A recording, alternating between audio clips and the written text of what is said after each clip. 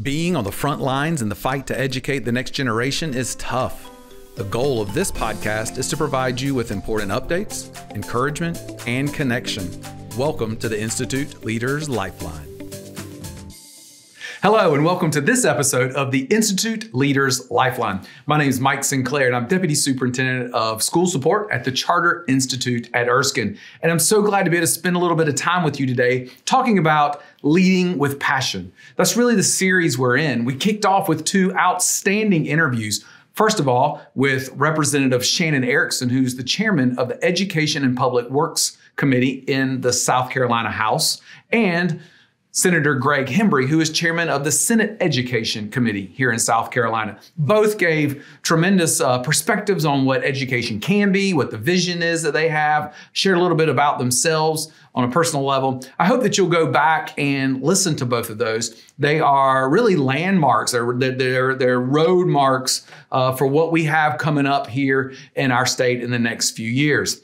I'll reference a couple of things that Senator Hembry talked about in this podcast. So love for you to go back and check both of those out. Before we get into that work, though, let me just remind you, if you are an Institute school leader, there are two dates that we've been talking about. They're rapidly coming up. The first is a chance to gather with other school choice options, private schools, home schools, other charter school leaders, all kind of different school choice options in Columbia on January 25th. It's the School Choice Week Rally. It's a great chance for you to be there so you can be part of something bigger. You know, often we get caught up in charter schools as a leader and even our students, and we think the school is small and our footprint in our state's small, but really you're part of a giant group of people. In just the Institute, we have over 23, almost 24,000 students. So you're not alone. This is a great chance to come and join and see what's there, build the excitement, hear from some of our state leaders speak. I'd encourage you to bring maybe a staff member or two with you, some students with you, so that they can see the world is bigger than just your building. Also, February 9th will be our Institute leaders meeting here in Columbia. We've already had the registration out. A lot of you, I think we're already up to about 75 people coming, and that is so exciting.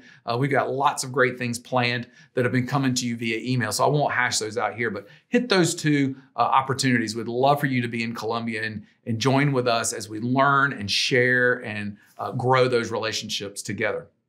Now on with today's episode. Part of leading with passion is creating a climate in your organization, creating a climate, not just what things look like in your building, not just your policies and procedures, not just the events you have in your building, but collectively, it's a climate. It's much like you can talk about the climate of an island in the Caribbean. It's not just the amount of sun or rain or temperatures.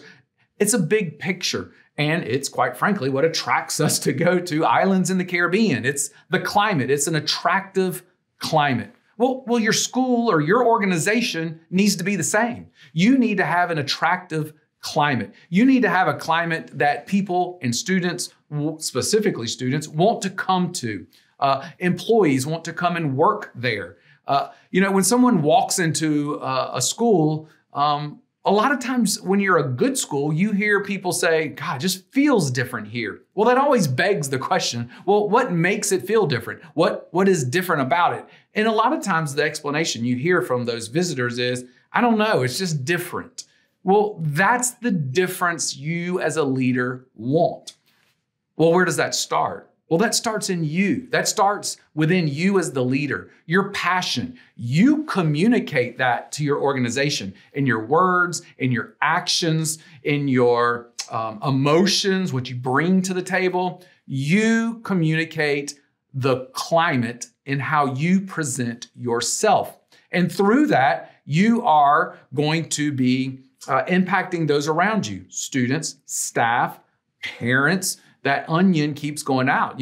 Dr. Missy Brakefield presented today in a staff meeting this morning a book, The Coffee Bean, and really talked about how, I won't go into all the analogies, but the coffee bean analogy is the coffee bean is a single small thing and it gets put into boiling water. Well, it doesn't get changed necessarily itself by the boiling water. It permeates into the water. So it changes an entire pot of water by one bean going out.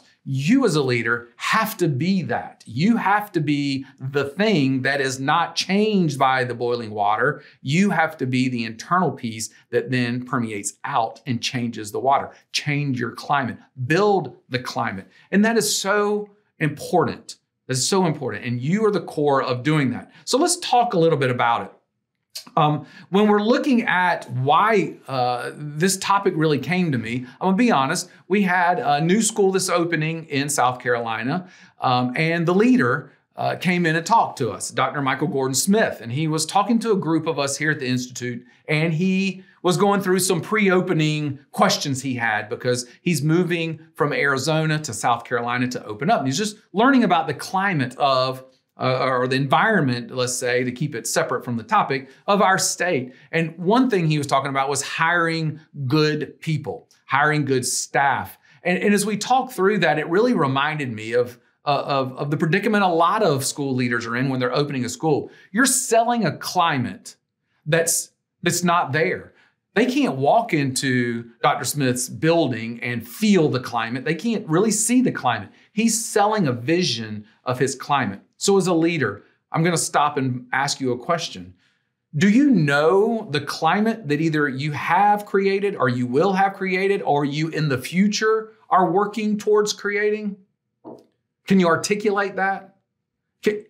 Can your staff members articulate that? Because if they can't, or you can't articulate the climate you're trying to create, then you need to pause and you need to figure that out. You need to prioritize that because there's a lot of fires to put out. But the way that your staff puts out those fires, the way your students come into the school to work within the building is all put in the framework of the climate you've created. So what climate are you trying to create? And if you don't know, I would say spend some time and flesh that out and then look to see, are your behaviors, are your words, are your attitudes parallel with creating that environment?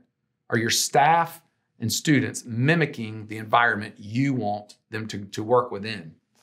The next thing that really brought this to my attention as just a hot topic that we need to work on as leaders and prioritize is recruiting. Is recruiting employees. Well, we all know the state of hiring is at an all-time tough situation. I don't know the best way to even describe it. It's almost like war out there. You're trying to fight for these employees. Well, I'm going to put this in front of you. Are you creating and selling your climate to these applicants to where your school or your organization is a destination? Is it a place that they're going to? Is it a place they want to go to? Are you their Caribbean island, for going back to our original analogy? Because if not, you're just a stop along the way, then you need to make sure that you find the people that want you, that are seeking you out as your destination. You're not just one stepping stone in what they're doing. So that was very true when we had, as leaders, we had Ashley Story and Elizabeth West talk to us about the do's and don'ts of hiring, the strategies of hiring talented staff. And one thing that really came out in that conversation or in those presentations for me was, don't look at short-term incentives to recruit people that are going to be invested in your organization on long-term commitments. I'll say that again. Don't use short-term incentives to attract people for long-term commitments. For example, if you're trying to sell your organization based on an extra signing bonus or a stipend, or you're going to give them an extra planning period once a week, or whatever those are, you could probably list 10, 20 of those if you wanted to. Not saying that those are wrong to attract interest, but if you're selling your school, if your selling point is these short-term things, then don't be surprised when someone else offers more of that short-term incentive and they go somewhere else. You can't put all your eggs in the short-term basket. You have to sell your school based on outcomes, based on programs, based on this package of what is your school climate. You want them to be there because of who you are, who your organization is, not based on these short terms. The short terms get them in the door, but you got to sell your climate. That's where the magic is really going to happen. Again, you need to be focused on the big picture, the end game. You need to be able to let your students and your staff and your parents do the talking for you. You need people to walk in for an interview and go, this just feels different. This is where I want to be. And that's when the magic happens. So as a leader, do people say that to you? Do they tell you it feels different? Do you find students coming in and they're like, wow, this is you fill in the blank?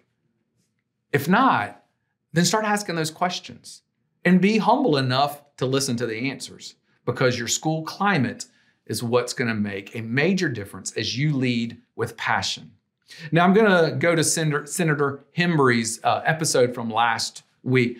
There's so many nuggets in there. I listened to it just again this morning. Lots of nuggets in there, but right about the 27, 28 minute mark, I'm gonna give you a little nugget here. He's talking about rural education, and he's talking about how do we transform rural education. And one nugget in there, it's a decent size, a decent length period of that episode, but he says, we need two things. He said, actually, if I could wave my magic wand and have two things, he said, one is we need to prepare exceptional school leaders.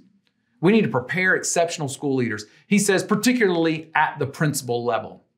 And he goes on to talk a little bit about that, but that's one, prepare exceptional school leaders at the principal level. And the second is we need to have teacher preparation that is more like a doctor than a lawyer.